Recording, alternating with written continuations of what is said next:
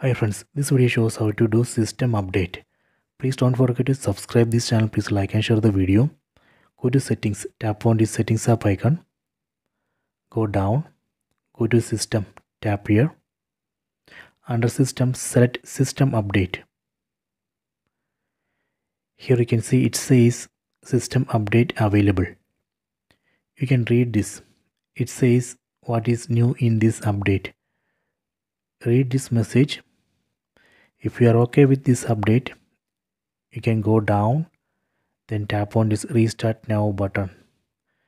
Then phone will restart and install this update into this phone. Here you can see the size of this update, 120 MB. So this way we can do system update. You can check it.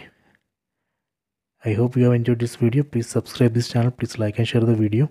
If you have any doubt, please comment.